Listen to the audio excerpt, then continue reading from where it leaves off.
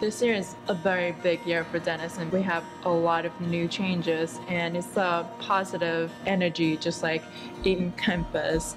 This is a transformative time for the university. It's a really exciting opportunity.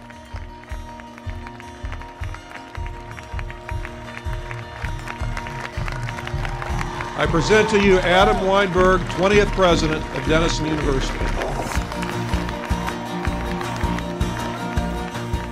I'm really looking forward to what Dr. Weinberg talked about today in his speech of not creating a new community, but building on what we already have. I really just loved the way that he was speaking to us. It seemed like anyone in the student body could really connect to what he was saying. The way that he stated several times how he has fallen in love with this community so far, I think it's something that everyone here experiences. This experience, I'm working with international students, international relations, and creating these study abroad programs which he's had, is something really big because it shows that he's culturally diverse and he understands where each student is coming from. Dr. Weinberg coming in, he's done a really great job of talking to all the students and doing his listening tour that he talked about. If you ask anybody about Dr. Weinberg, they'll be like, yeah, I saw him, I took selfies with Dr. Weinberg. He comes to every event. If you look at the students here on campus, you can see that he's inspiring each and every one of us. He's curious and eager to learn about this school, not from just the perspective of faculty and staff, but the students as well.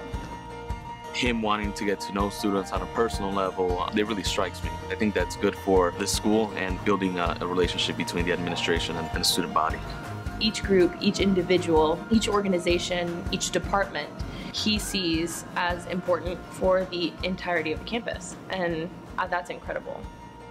There's a DNA to a Denison person and a core to our culture that I've quickly fallen in love with.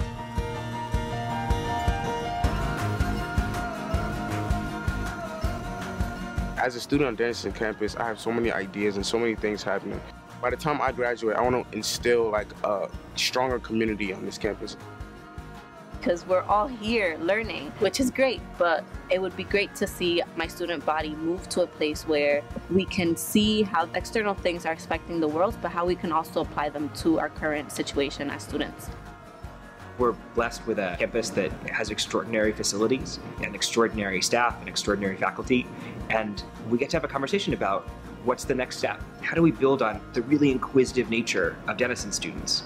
How do we build on this sense that, we don't need a lot of extra stuff. We want to have a straightforward, good conversation about things that matter. I think President Weinberg's introduction to the campus has sparked some of those conversations and really given people the space to have them. The product of those conversations is going to be really, really exciting. I want to close by saying that I relish our journey together. Although it's early in the academic year, I've fallen in love with this place. It's wonderful. The students, the faculty, the campus, there's something magical that takes place on this hill every day, and I'm just deeply proud and honored to be a part of it. Thank you.